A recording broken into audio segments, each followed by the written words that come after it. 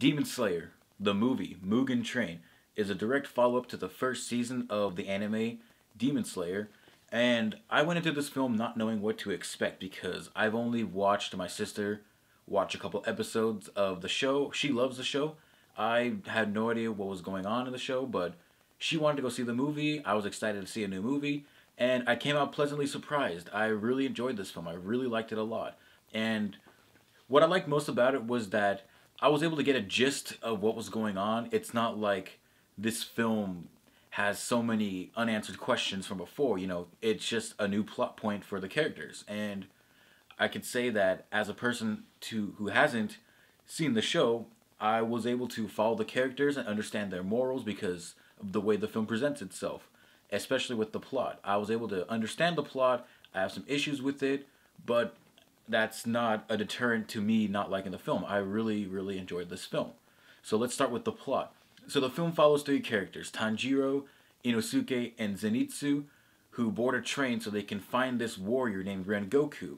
And he ends up taking them under his wings, but there's a demon aboard the train who wants to kill all of the passengers. So he puts everyone on the train into a sleep and presents them with a dream that they most desire, really. So they have to figure out how to escape and how to kill the demon. That's really all there is to the movie in terms of the basis of a plot, because everything else about the characters and their growth is a lot more spoilery, especially to people who I'm pretty sure haven't seen the show. But I was able to get it, and I really liked it. The characters believing that the dreams they are having are reality really leads to some emotional moments, especially with Tanjiro and Rengoku. These two characters have a lot of depth to them, and I was able to really get behind them and root for them. I really like these characters. I like the art style of the film. I think it looks really good. There are some scenes that look drop dead gorgeous, and there are some scenes that look really good. I can say that from what I've seen of the show, it looks just like the show, but just a little better. But what's weird about it is that, watching an anime film, you wouldn't expect certain things to happen, like the more comedic moments where the characters are drawn very differently, which I think helps it feel more like of the show. And, I'm pretty sure people aren't going to go into this film expecting something that isn't connected to the show because it is a follow-up to the show.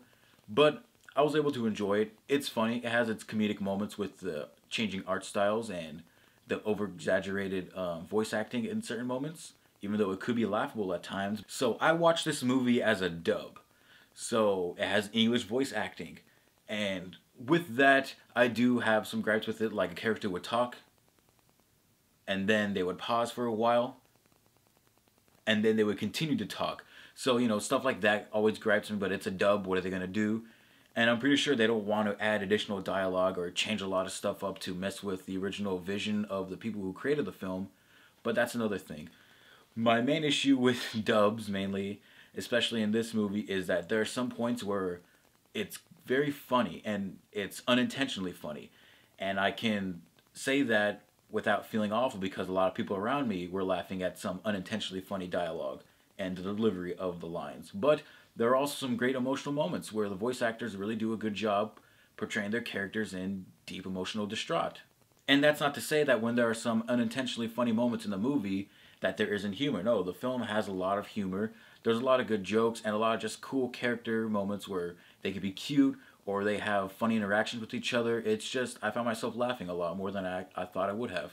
What I enjoyed most about this movie was the action, because like a typical anime action series, there's a lot of ridiculous over-the-top stuff going on with people leaping and jumping ridiculous heights and having extreme strength and using cool elements because these characters can use electricity or fire or water with their blades. And it's really cool. I like over-the-top action stuff like this. It's really enjoyable, especially when it can look really good because the action looks amazing. And I was laughing and chuckling because I was like, wow, this looks really cool. I can't believe I'm watching this. It's awesome. Now, I've said a lot of good things about this movie. Now here's what will make my sister want to slap me because I do have a couple of things I didn't like about this. The main villain who puts all the people under asleep in the train, I felt the villain was very weak. Not in terms of strength because he did provide a lot of cool fight scenes, but in terms of motivation. Maybe it's because I don't understand why the demons want to probably kill all the humans in the world or whatever. But it's just that the villain seemed to have a weak motivation to me. Also, and this is going to get into some spoilers right now, the villain ends up getting killed only for another demon to end up showing up, which is what they call a very high ranking demon, a top 3 demon, they would say in the film.